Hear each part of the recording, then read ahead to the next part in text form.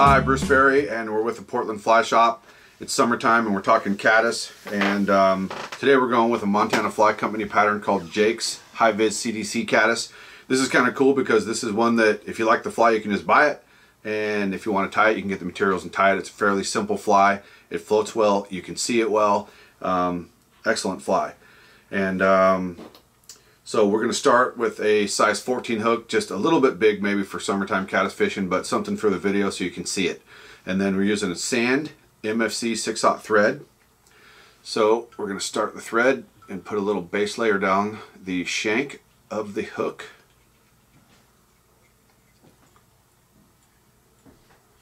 Like so. Okay, and this is really, it's really kind of just a three-step fly. For the dubbing I chose Montana Fly Company Frog's Hair UV. There's a little bit of UV flash in there. This is a virgin wool. They're color fast, very nice. This is a standard natural dubbing, so you want to make sure to try to do a color match with the thread that's going underneath the dubbing. This sand will work out very nicely, but black thread, purple thread, you got a color match when you're using traditional dubbing.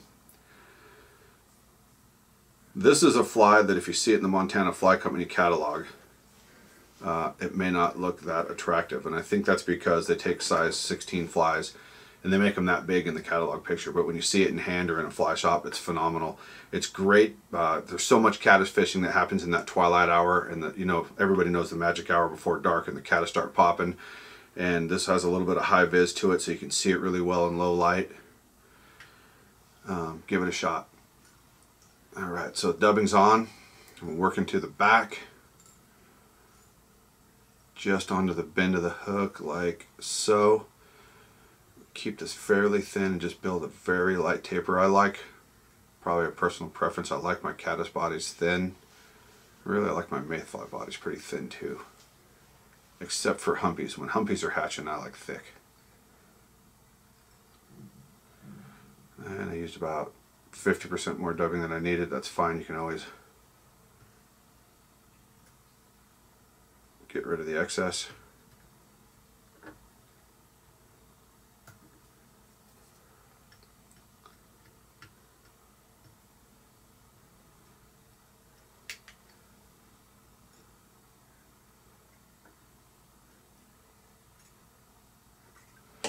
Okay, so body's done. And then what I've done is we're using Trout Hunter CDC. This stuff is really nice. This is natural tan, not dyed. And what I've done is I've taken 5 feathers and stacked them together, kind of for the length. And that's for a size 14. I might use 5 on a size 16, go to 18, definitely 4, 20, probably 3, but you'll get really good flotation out of these. And keep in mind, for those of you that are not CDC fishermen and are going to try this, that traditional floating does not go on CDC. What you use is a CDC oil. It's a specific dressing for it, and that'll condition it and keep it floating. You don't have to have CDC oil. A lot of times what you can do is once you get 5 or 6 fish on it, it's not floating very well, just put it in your desiccant, shake it, blow the dust off, and the CDC comes back to life. Worst case scenario, you pull off a CDC fly, tie on a new one, and just put it in your box to dry it out, and once it comes back it'll be good. So we measure the length of the wing, a little bit longer than the body. Try to hold these. It's a little tricky with 5 pieces of CDC to get them so they don't want to roll on you. So soft wrap and then some tension.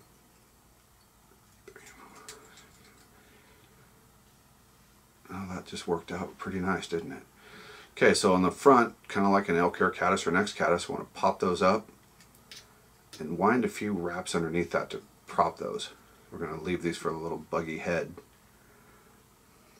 Okay. And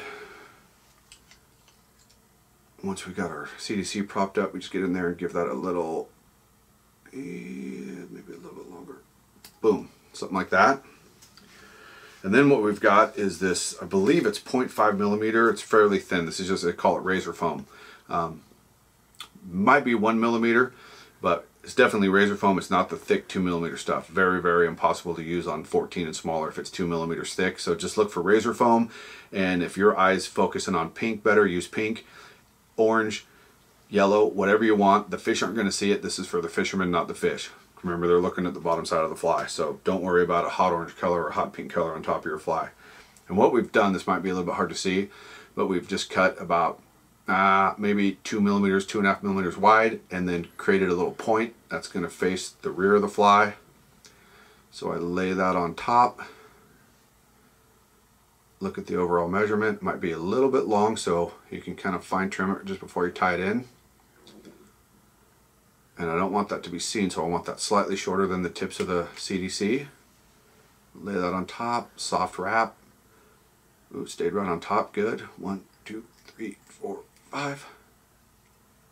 One for good measure. Do a little whip finish.